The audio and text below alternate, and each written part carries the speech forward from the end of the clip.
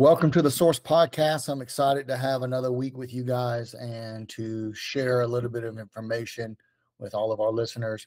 Hopefully, you take one thing out of this week's podcast, our long form Friday podcast, The Source, all things working dogs. I'm glad to have Maya on here with me again this week, where we get to talk about our courses and answer your questions.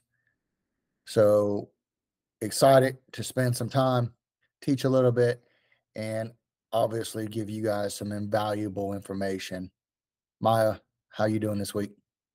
I'm doing good. We've had a rainy day, so Well, the crazy thing is this week I've learned a lot, and that's crazy, right? Because we always want to be a student in this industry, but can I tell you a little bit about what I learned this week?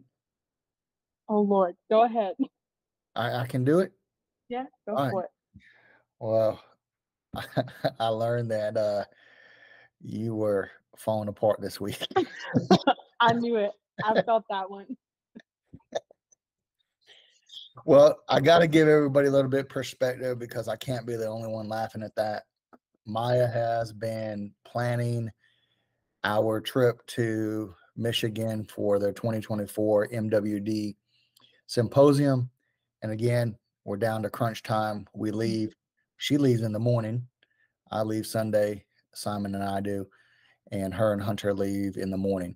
But we had our final meeting, final prep, final stand up for the symposium. And yesterday, Maya was, her hair was everywhere. She was bossing people around. I think I heard No. she was yelling at people. She crumbled. So glad to see that your hair's done today and ready to roll for this podcast. Ready to go. Being flexible, that's the name of the game. Absolutely. Dealing with adversity, as we learned in a previous podcast, we don't have problems, we have solutions. And I saw a lot of solutions come around yesterday and everything. All the building blocks fell into place, and we're at a good place right now. What you think? Yeah, absolutely. I'm excited. We're about to kick off this week, weekend plus the week. So we'll be vending at the expo as well. But then you and Simon will be teaching advanced concealment methods. Yeah, it's going to be great because even looking at the lesson plan, just gets exciting leading up to that, and all the preparation that we've been doing over the last 6 weeks, and just seeing that culminate into what we call game time, right? Yeah. Let's put it on the field and let's see what that preparation did for us. Most importantly, it gives us an opportunity to meet some great people, share some information, and hopefully be able to help them, not just through our courses, but maybe through some of our networking and other resources that we have. So I'm excited about that. Well, that's one of the reasons we pushed the symposium so much, is because of how great of a networking opportunity this is. And this is open to law enforcement handlers as well. So we're really going to have people there with various dogs, with various training experiences, etc. Just kind of all getting together, networking, and becoming better trainers ultimately is the goal. Yeah, it's refreshing to see, and I always learn something from every single handler. Every single opportunity, I try to take something out of it and learn from it, put it in my toolbox. And I've done that for the last, 20 plus years that I've been doing this. I try to embark that on everybody else where, you have some people that are, oh, this is the way to do it. That, you can go down a whole list of this is it, I'm the best and all these other things. But at the end of the day, it's about making that team better in some form or fashion, taking what they already know and enhancing it. And I think there's some taglines out there for some companies that do that on a commercial side. So I steal that every now and then.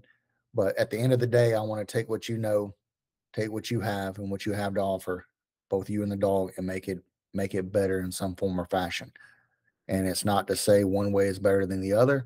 It's just taking that experience and pushing it towards something that can help the team.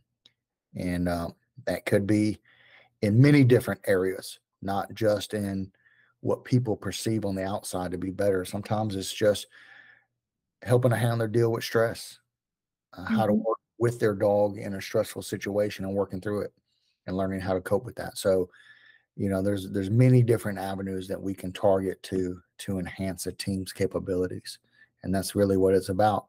And on top of that, exposing uh, handlers to new ways of thinking, and them being able to build their network, because I can say that's one of the biggest things that I did in my career was build a network, and it paid off dividends for me in doing what I do today. I can't count the number of people I call on to help or to send someone else to, that I know that they can help them in some form or fashion. So that's really what this is all about, right? Yeah, absolutely. And, you've mentioned before the school that you had attended while you were in law enforcement did not equip you, the same way that we now equip our students. So what really kind of I've always wanted to know this actually because we've talked about how initially CCU was training dogs, but at what point did that kind of shift over to training the handler and training the trainers like we do now? Yeah, well, it's again, you look at needs and you look at where things are missing. We Mhm. were in a meeting earlier today about developing a new service, right? A new program per se. And we want to look at what's missing and where we can really help the people that we serve, which is our customers or client base. And when you begin to evaluate that, you begin to and evaluate it from a perspective that's non-judgmental. And because sometimes we get caught up in what we think is best, but that's not always what's best for our clients because they have different perspectives. And we take that into consideration. Well, even from an early stage, I just felt like I would be remiss to have the skills that I have and not try to share those with others, because I can think about a lot of people that helped me throughout my career.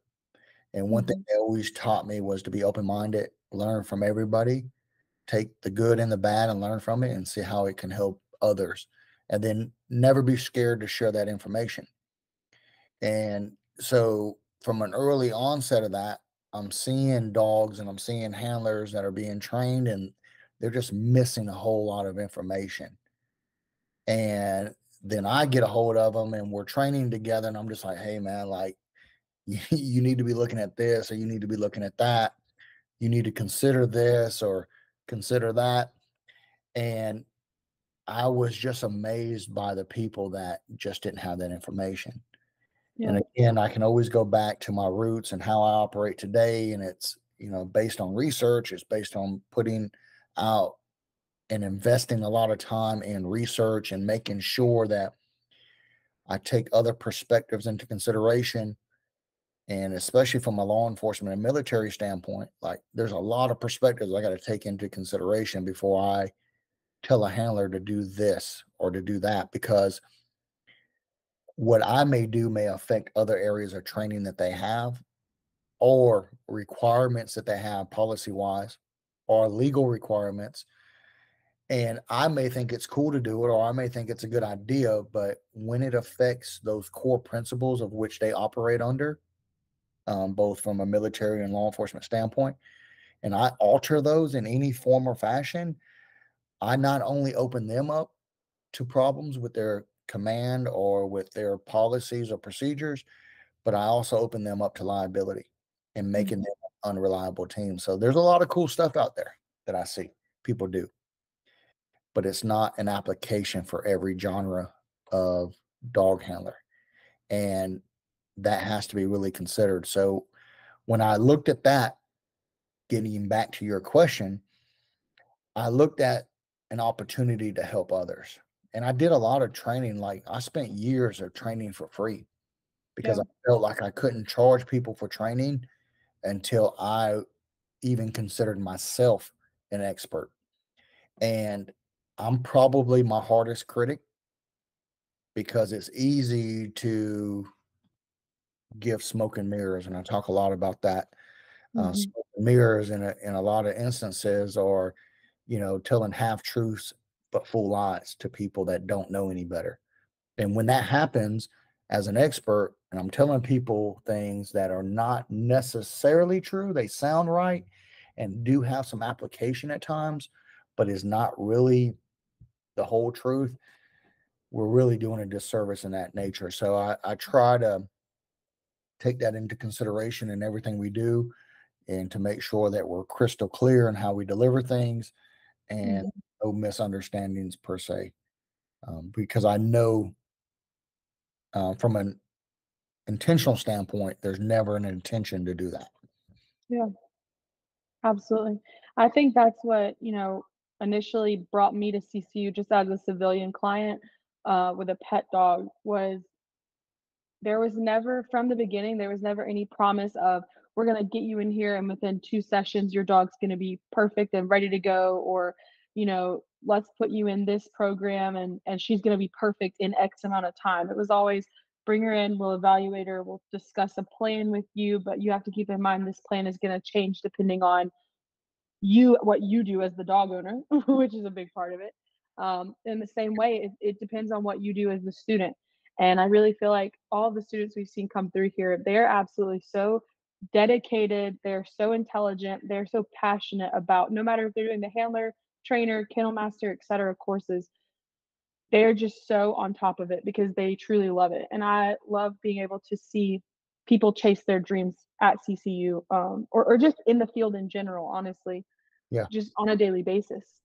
But with that said, I did reach out on our social media accounts and asked our followers if they had any specific questions about our courses, Yeah. just to kind of hear maybe what they'd like a little clarity about. And if you're listening and you have other questions we don't talk about in this, feel free to send us an email. All of our contact info is always linked in the show notes. But one of the main questions that I got or that we got via social media was, what makes someone gravitate towards a handler course versus a trainer course or vice versa? Yeah, that's a great question. And I always go back, even when I'm talking to people, I'm in a great position right now where I get to speak to a lot of people before they even come to us. And I get that question a lot. People want to get into this industry and for one form or fashion or another, right? Some of it's to make money, some of it's to, get out of their 9 to 5. I couldn't work, let's just take a factory or in an office. It kills me to be in the office as much as I am now. Like, that's not my ideal dream job. I love what I Yeah, do, but I hate being in the office. I love to be out. I love to see the weather. I love to be working in the heat, training dogs and working with handlers. But with that question being asked, I get a lot of that. What should I do? And I always take into consideration what somebody's career path is. Truly, what is your dream? Because if your dream is to have a dog, own a dog, and work a dog, then the handler is the way to go. But if your dream is to be able to influence others, train dogs, then I would say go the trainer route. Now, can't are you remiss if you do both? No, because that experience is still necessary, especially if I'm training handlers. I would want that experience of being a handler to give those handlers a better insight to be a handler, if that makes sense. yeah, So absolutely.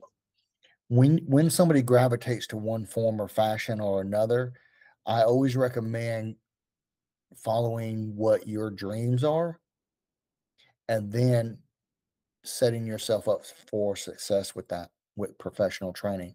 So again, you want to be a drug dog handler, work contracts or go work for a company or even in your agency, be a dog handler within your agency, then I would say take courses that give you the experience to be the best handler you can be. If your dreams and aspirations are to open up a facility, work for a facility as a trainer, um, a lot of people they want to train service dogs for veterans. It just seems like that sticks out in my mind because I've had 3 or 4 people call me about that this week. And, I would say lean towards your trainer courses and become an expert as a trainer. And Mhm. soak in all the information you can in relationship to that. But ultimately, I still suggest in every form or fashion to obtain a um, professional training in those areas, and don't try to, do it on your own. There's a lot of mistakes you can make by, trying to follow, online training or YouTube and learning how to do this, because there's a lot of things at stake, both as a handler and a trainer. And when you're not professionally trained, you're going to make a lot of mistakes before you do any good. Now, obviously, everybody gets lucky here and there and hits the bullseye, but I've seen more problems created by people just not knowing. And Yeah.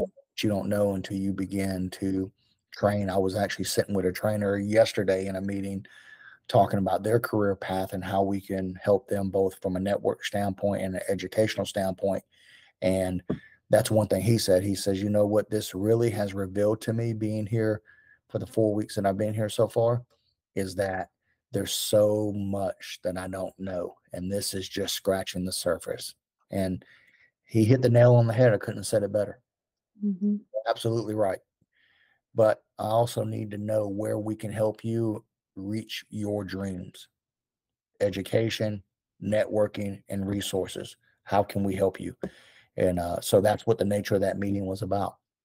And, Yeah. so I know that doesn't give someone a clear path, but I say the first thing is to identify where your dreams and passions are first. And then let us help guide you down the right courses that you should start taking to begin to see that dream come true. Yeah. And now we've had students come in for any of our courses that have trained dogs before, and they're just coming in for more knowledge. And we've had people who have never touched a dog before that are just like, hey, this is what I want to do. So we really have people come in from so many different walks of life. But like you've always said before, there's one thing that always brings us together, and it's dogs. Yeah. At the end of the day, that's what brings us all here, and that's why it's just we have a course coming up at the end of May on the 28th after Memorial Day, and I just get so excited for the next like rush of students to come in and hearing about sort of what interested them in dog training and why they ended up coming to CCU, what they hope to get out of it, and just that first week is always so fun to just observe the students, no matter what course they're in, because they're a little bit, oh, I don't really know what's going on. I'm trying to figure things out, maybe a little bit quiet. And then by the second week, it's just like they've been here forever. Now, one thing you mentioned was trainer students coming in with the goals of opening their own training facility. I actually had someone message us on, I believe it was Facebook a couple of weeks ago, who wanted to know if we would accept a handler student who wanted to then go on to become a contractor with his canine. And of course, I responded absolutely. We encourage that. We actually have a whole platform set up to support our handlers, our CCU graduated handlers, and kind of discussed with him. But that's one thing that you've always been very clear on, is that there's no true competition in this industry. We're all here to help each other. And I think that's what the students really benefit from here, is because you don't mind connecting them with John Doe in X state, just to kind of help propel them further in their industry. And I feel like that's a certain edge that CCU offers that even some universities don't offer. Is that something that you sort of intentionally built, or is it just part of your nature? And building CCU, you knew that was going to be a part of it?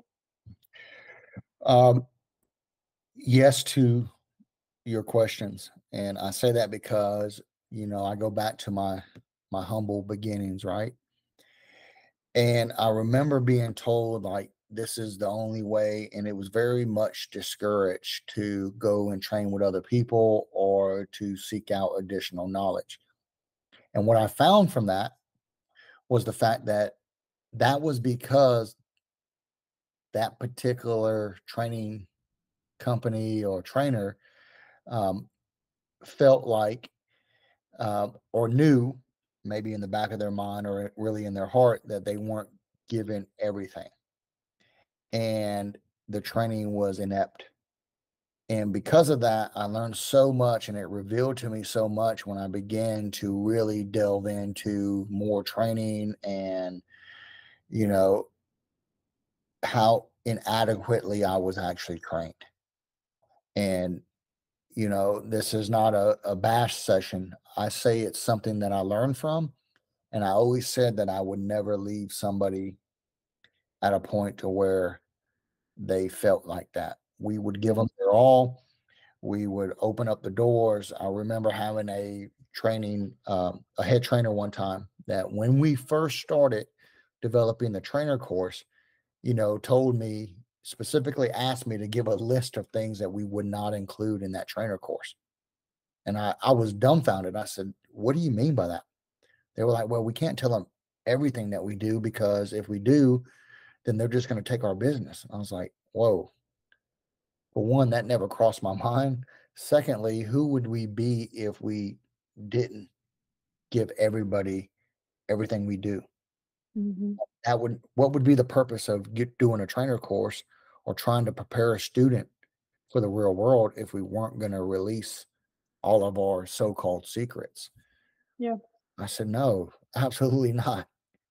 You're going to share everything. You're going to teach them how we do things. You're going to teach them why we do things a certain way.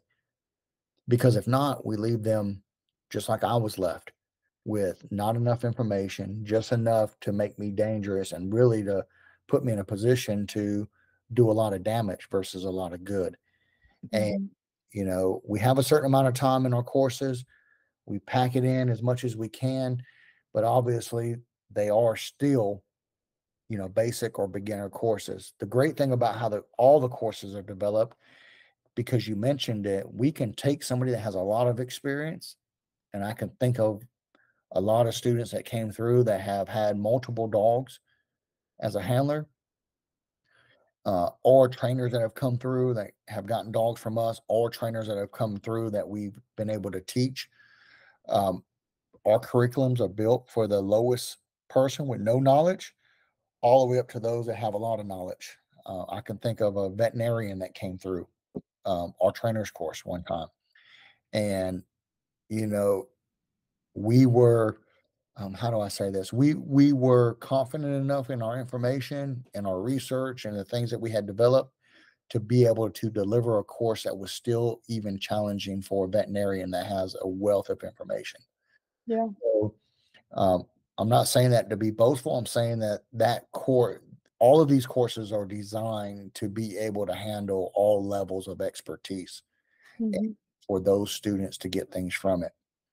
um, because it really delves into the minute details of how to accomplish the task. And I say it all the time. Anybody can focus on the big picture. Like I can get on YouTube and learn to be a handler, but it's the minute details that really make the difference, the attention to detail. And that's what's really important on how to be good handlers or good trainers is pay attention to those minute details in everything you do. And that's how we teach. Yeah. Oh, and that's what I will say one thing. I've never seen the student standing around bored. That doesn't happen around here. Idle hi idle minds, idle hands, all those things get people in trouble. Yeah. We want to keep people busy. They should be consumed with something going on all the time, and that's Mhm. what courses are designed. Now, not every moment is directed by an instructor because there's record keeping, there's study time, there's, self-reflection time built into that.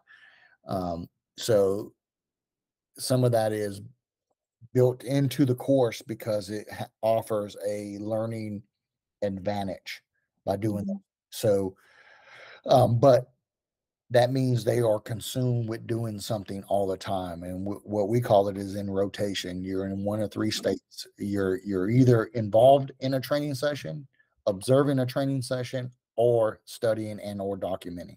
So they're in one of those three states all the time. But if you really think about it, as a trainer or a handler in the real world, you're doing the same thing. So you're either on a deployment, training, or documenting. That's the life. So we build people accustomed to that because that's what they're going to do when they leave us. Mhm. simplest forms. So we built our courses around that as well. Yeah. Now, when it comes to our curriculum, I feel like this is where we probably get the most questions, just in general, because there is a lot to cover, and we won't get into the nitty-gritty on each individual course, but Yeah. just kind of overarching. We've talked about how your experience as a canine handler in your time in law enforcement has built up our curriculum, but have there been obviously, curriculum's always changing, research is always changing and evolving. Yeah. You know, I'm assuming it wasn't just you who built the curriculum, were there other guiding hands? Is it experience from other people? Yeah. I learn from everybody, and when we say built the curriculum, okay, yes, I wrote the curriculums, had input from other trainers that worked for us and all that to write all these curriculums. And that was one thing that I was always an advocate of, and really built the standards from day one. We don't do any shade tree training. And what I mean by that, you're not going to just show up, we hang out and train and have a good time, because that's what I saw when I first started. And I would literally show up to teach seminars to get experience. And I always offered to help this particular kennel. And I would beg and plead leading up to this event or these events, saying, hey, what do you have a lesson plan? What are we teaching? And I would always be promised the same thing leading up to it. Hey, I'll get it to you. Hey, I'll get it to you. I'd show up Sunday night getting ready to train Monday for the week at a particular agency with this particular kennel. And ultimately, it came down to we will figure it out in the morning. And I'm just like shaking my head, like, oh, so Yeah, disgusted. And it's just not a good place to be. So, as you know, all the planning and prep work that goes into even just a small event for a week, how many hours goes into it, how much resources we put into it in order to make it as successful as we can ultimately for our students, because those are the ones that are either going to suffer or benefit from it. And there'll never be a lack of preparation and a lack of planning going into anything that we do. um, and it kills me sometimes to get messages from people, hey, just send me what you're going to do. I mean, it's not that easy. Like, we got yeah, to plan, we got to evaluate what's going to be beneficial, and then we got to map it out, and we got to write it out, and we got to put together our safety evaluations and all these things that go into delivering training for somebody that nobody ever sees. They just see the outward appearance of it. And for us, I just vowed to never be what I learned in the past. And like I said, it's not a bad experience because I learned from it. But, you know, building these lesson plans and taking it, yes. Do I learn from everybody? Do I take in knowledge? Yes. But to change a curriculum takes a lot. It don't take just, oh, let's do this, or oh, let's do that. No, it's okay, how does this affect everything else? How does it affect the other areas of teaching that we're given? How does it affect our manuals, our knowledge base, and what references can we reference to back up this? Because at the end of the day, if I ever end up in a court of law and have to raise my hand for a handler or a trainer, I got to have something to stand on when it comes to the reasons why we do certain things. So everything we do has a reason for it, and a factual reason for it, whether it's science, whether it's experience, whether it's other research that we lean on. There's always something. There's never oh, this is my opinion, or this is the way that I want to do it. Absolutely not. It better be referenced through that experience, that research, or things of that nature. So yeah, we just don't have that luxury to go out and go. And I say it's a luxury, but in reality, it's far deeper. The odd thing about this, Maya, is that I've never really talked about this and the amount of work that goes into this kind of stuff. I just, it just goes kind of unnoticed and just happens in the background.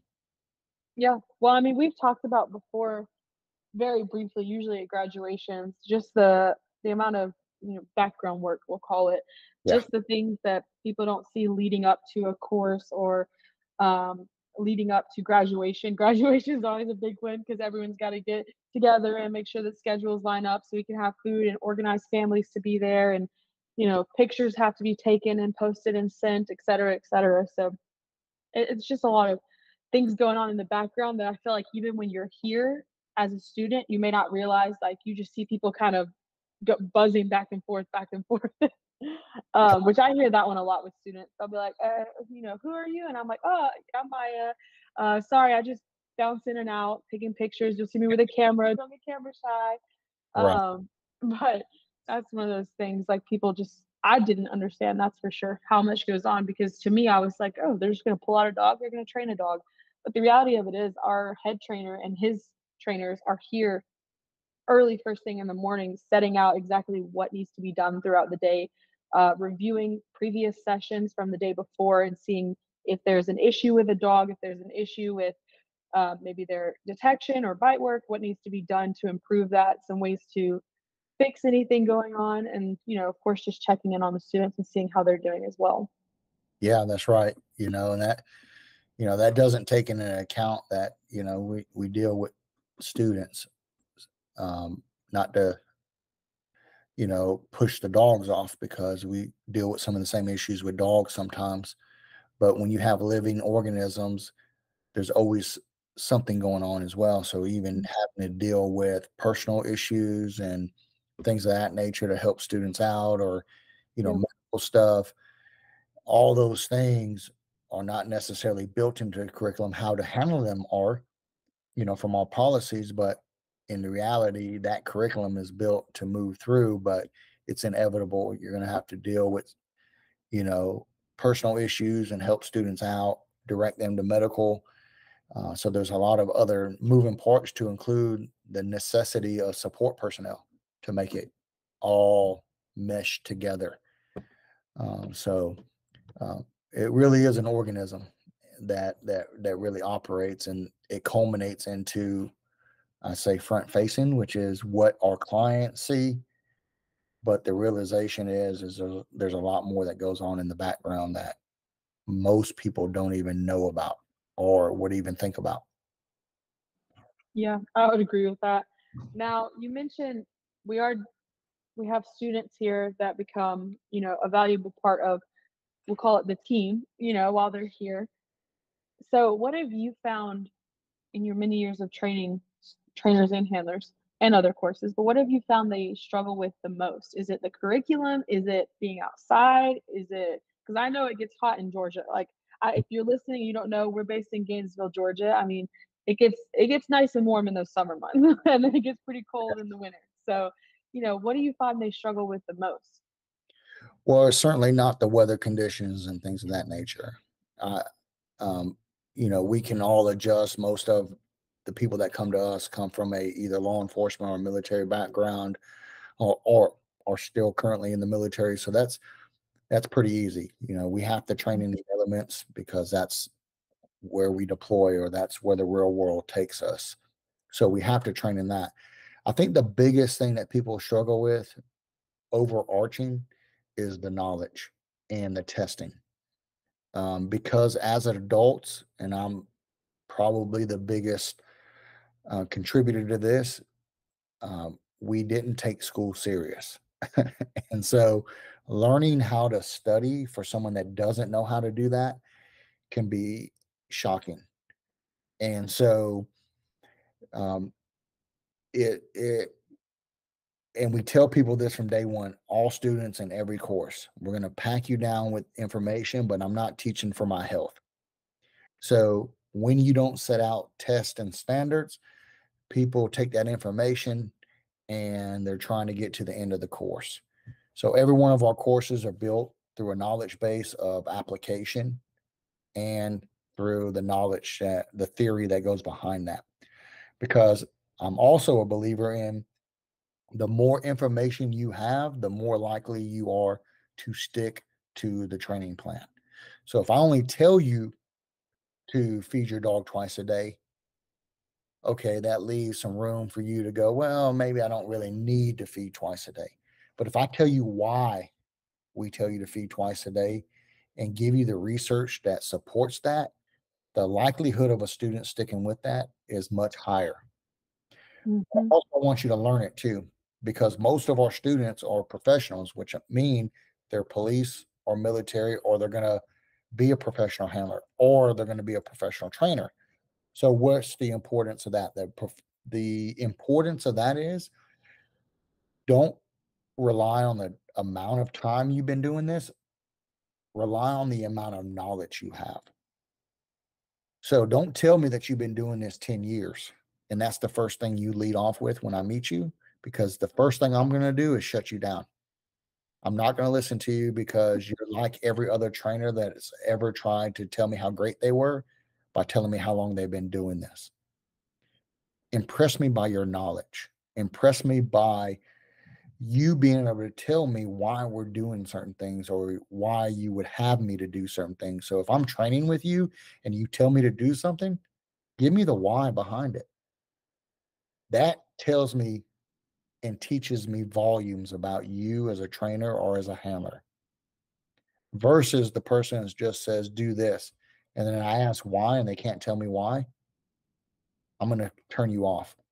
But yet you just sit there and told me you've been doing this 20 years, but you just told me to do something and you try to give me an answer that's not foundationally through science or not foundationally through other means such as experience or other value adds to the reason why I need to do that. Okay, you tried it with one dog and it worked. So really, you're just out here experimenting with me and with my dog. You're not giving me sound advice based on science and based on your experience. I'm going to cut you off. So I always tell our trainers this as well. Teach off of knowledge and theory. Don't teach off years of experience or try to impress people by how many dogs you've trained.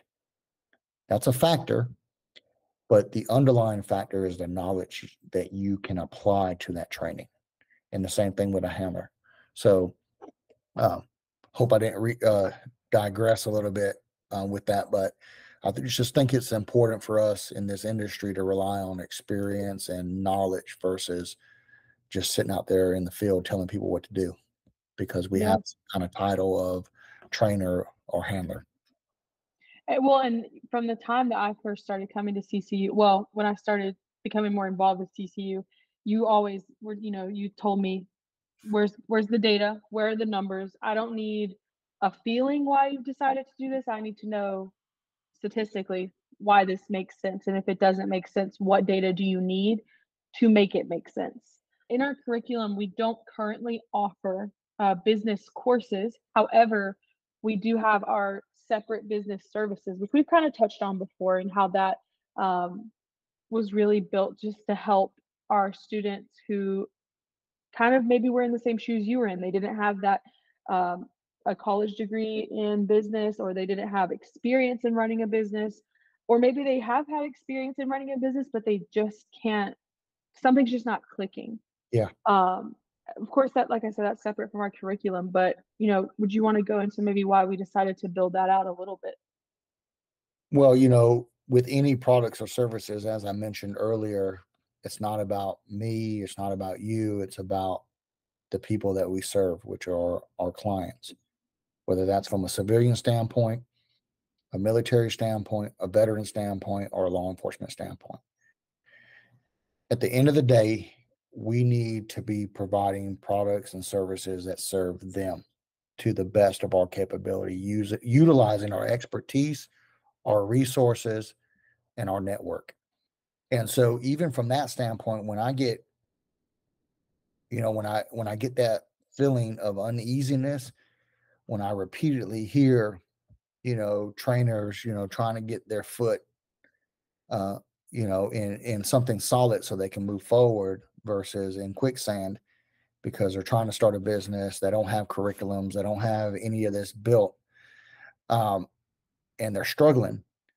It pains me to hear that because I really truly care about them. And so, they got all the training in the world.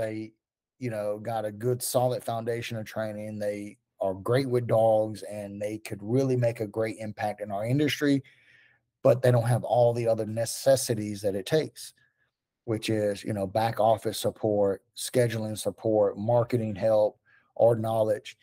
And on top of that, they're trying to survive. I was blessed to be able to work, I guess full time in a job, run a canine unit, and begin to build lesson plans and write lesson plans and all this other stuff on my free time while still having a full time job. And so I took advantage of that time to get me in a good place to where I could get started. But somebody that doesn't have that, nor has the resources, I felt like there was ways that we could help them with what we had in order to support getting them off the ground and, supporting their endeavors with the training that they received. So we came up with, or I came up with the idea of business suites to be able to help that. Because most of us don't want to be in the office and answer phones and schedule stuff and make decisions about marketing and such. I do it out of necessity. That's it. Mhm. But at the end of the day, like I said in the beginning, I'd rather be in the doggone field training. But Yeah, instead, I'm sitting here on a podcast with Maya. which is just as fun. It's just as fun. However, I'd rather be on leash. That's the reality of it. But I know that my role is to do this. However, there's a lot of people that now have training and don't have that support. So that's the Yeah, whole reason why we came up with that. I'm going to invest time, resources, and money towards building those up to help our students. And so that was the reason why we decided to do that. And that's the decision, the class we talked about today that we had the meeting about. mhm, Because I realized that we have a missing piece, that we need to develop a class for this. And so now we get the whole team together. Think about it. We were at an hour in that meeting. How many people were in that meeting? Me, you, Simon, Keely, and who else? Was that it? Four? yeah, Yeah, just the man hours spent or invested in that one meeting. yeah, Just think about that. So we are CCU's willing to do that when we see that need. That's where the research and development comes in order to deliver that to our clientele. But it has to be done right. It has to be based on great foundation, planned out, a curriculum written out, and all that stuff before we release it to be sold. yeah, absolutely. I think that's what kind of going back to what we talked about the background stuff. That's just one of those things. There's just so many things going on in the background always. But the biggest thing, and you've said this many times before, if we're not moving forward, we're standing still. Yeah, And if you're standing still, you're dying. that's right. And, if you come to our trainer course today, and if you would come to our trainer course 3 years ago, there are gonna be different things that we teach and different ways that we teach because there have been new experiences, there's been new research put out, which is why we're so adamant about it's one of the reasons we do the short sets, as a matter of fact, just Mhm. to kind of help our everyone who has access, but also our graduates, see kind of how is CCU looking at this issue this week, which is one of the reasons we started doing that, just to encourage you to train, but also help you troubleshoot essentially if you're having any issues with training. But moving away from this, moving back towards our students that are coming in, one of the questions we've got almost as much as the trainer versus handler course is the funding options that we have available um, for our students that come through. And you've mentioned a little bit, we see a lot of students with military backgrounds.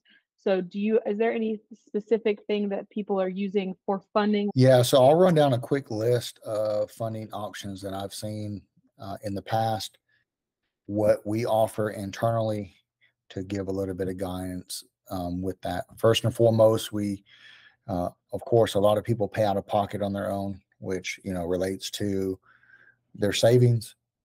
I see people cash out of 401ks or take out a little bit of money on a 401k to fund it. They also get business loans on their own in order to fund the endeavor. because obviously they can show the money they'll make back by investing in this equipment or training or whatnot. Um, then we also offer the VA program, which allows somebody to use the GI Bill to come to school. That includes VRNE, most commonly known as voc rehab or vocational rehabilitation. That's also available. We also have in-house financing through a third party. So there's two that are offered depending on the price points. We can offer two third party that allow you to obtain a course that's based on your credit and such. That's Lending USA and I think Klarna as well. And so that's just something you need to discuss with us. We can get you the information, send it over to you. We have those that use that. The other thing is we have the apprenticeship program where, you know, in the simplest forms, there's a reduction in salary to pay for the training over a 2-year period. That program's 2 years, and we teach you, and then you go when you complete the program in 2 years, you will receive the certificates for the areas that you have been taught, trainer, kennel master. So you'll receive those 3 certifications by the time you leave us in 2 years. So that program is our newest program that's been offered. The other areas that I've seen financing is there's been some state funded programs. One, particularly here in the state of Georgia, was Department of Labor. There was a grant given to fund training for somebody that's trying to start a new career or get into a career. And recently, one for the state of Texas that is on a job placement program that a student's using. They're going to fund the program for them to get training for job placement. So state agencies allow those types of grants as well to help with some funding.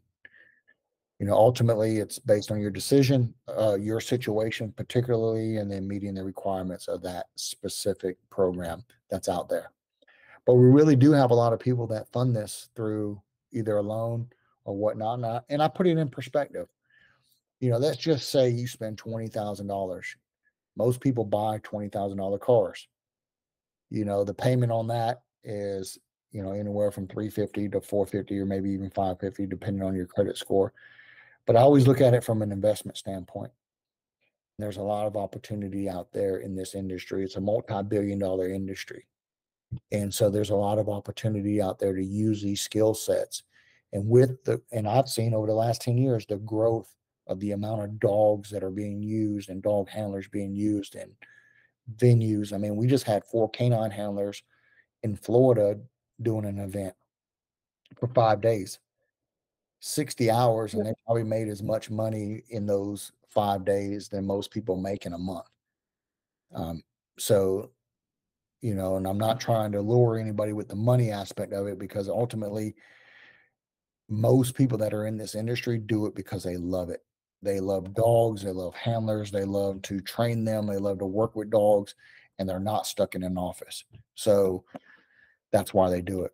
But the financing options that are available, again, the 2 in-house loan options, and really those are 3 different programs, even though there's 2 companies that offer them. There's 3, but the point behind this is those 2 companies are specific to our industry, and we have worked out their ability to finance this type of training and or equipment. So it's specific to this industry, and that's the hard thing. We had to search high and low to find companies that are willing to finance at a reasonable rate these types. And I think both of those companies offer some same as cash options as well. But I have to stress it is individualized per everybody's situation. So, but it is available. The other one is out of pocket, save up some money. We are looking at some other options. As you know, if I'm not settled on something in my heart, I don't do it. And sometimes it's just timing. It's just not the right time, or we don't have the right information right now. And as it sits right now, I don't have the right information, or it doesn't sit well with me financing in house. Um, so maybe one day, but just not right this second. Yeah. Well, that just goes to show though, we hold on. At the end of the day, our goal at CCU is to see you in a course and see you living your dream. Um, and turning, sort of the tagline that I'll use sometimes is turning your passion into a purpose. You have a passion for dogs. CCU can offer the tools and the knowledge that you need to turn that into your life's purpose and your career. Uh, Which at the end of the day, that's what we want. That's what we want to see. So this is a loaded question, but let's end it here. Why CCU? yeah, you know, I always say that, you're asking me, right? 100% I'm committed to CCU because of where I know our heart is. And that's what a lot of people don't see with CCU. They only see what we advertise or they only see this, but we're not perfect by any means, but I know where everybody's heart is in this company. Every trainer, every kennel tech, every kennel master, everybody from operations down to marketing. Like I know where everybody's heart is, and it's really centered around helping those that trust us to take Yep. care of their dogs, to help them with training, to provide them services, to sell them products. And if somebody is looking for a company that, for one, wants to support them, really wants the best for them, and is going to tell them truth is not the right word in this instance.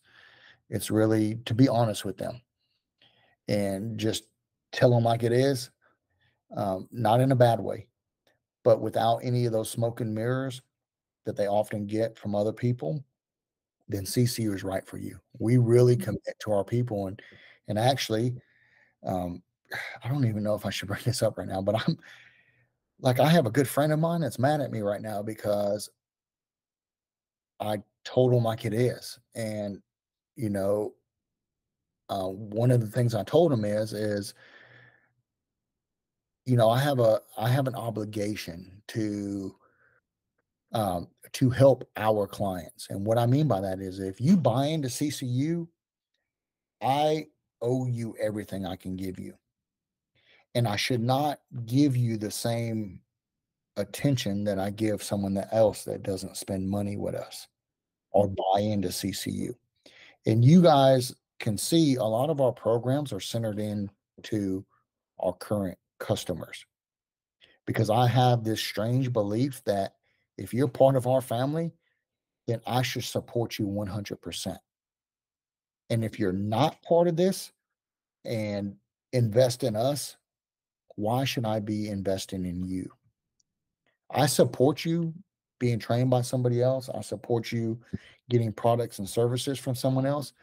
But I'm sorry, I cannot give you the same level of commitment that I would give to someone that has bought into our program, that has Mhm. trusted us to take care of their dog. I'm going to bend over backwards. I'm going to answer their calls. I'm going to communicate with them. Sometimes I don't get back to people because they're asking me for things that our paying customers ask for. And I'm going to spend my time helping those that has invested in us. And I hope that doesn't sound bad to people. I hope the perspective that I'm trying to say with words is what's really in my heart, but it really is about that that family that I've always had that vision of having and investing in those that have taken the place to invest in us. Um, Yeah. and I hope I came off the right way with this because by no means am I like, trying to say, well, you got to be a paying customer. I will give you information and the resources that we have set out to give for free, but I can't give you the same level of things that I give to someone that has bought into our programs. Mhm. Our warranties explicitly say and dictate what we can give to our paying customers. And those can't be one and the same. But that's why you're part of the CCU family. Well, I just, trying to explain that in words sometimes, sounds a little bit bad, like, but it really, that is not the intention. The intention is, you know, just making sure that we give all to those that are our customers and our clients. And I want to spend my time doing that and my resources in doing that rather than trying to get new clients in that case. I just Yeah. hope it comes off right. Yeah. As we bring this to a close, I'm excited about next week. I'm excited to be able to share a little bit with you. I think one thing that I want you guys to take away from this is the fact that, planning prevents poor performance. And I know that's a cliche, but that's really something that you can really take home with you, and really take it to new heights by doing proper planning. So I encourage you to do that. Get professional training if you're going to get into this industry, whether it's from us or someone else. Go with someone that you're comfortable with. I always say that some personalities and some feelings are not for everybody. So find the personalities, find the fit that really fits you best and go with it. Jump in with both feet, get some great education and take it to new heights. There's nothing greater than somebody getting into this industry and pushing those that have been in this industry. I want you Mhm. right at my heels. I want you pushing CCU to new levels in order to keep up the pace that you're going to set as somebody new in this industry or someone that's been in this industry and now is revamping what they do. I'm excited about that because it only benefits handlers, other handlers, and other trainers. And the last thing I'm going to leave you with is don't be scared to share information. Like, help those people out that you see need that help. Give them your all. Join us on our short sets. I'll see you guys in Michigan next week. I think we're going to bring you guys some things from Michigan next week. So I'm excited about that. So stay tuned. I'll see you Tuesday on our short set. Join us. Give us 10 or 15 minutes of your time to inspire you for the week of training. And Maya, like always, thank you for your time and joining me on this. Absolutely. Have a great week.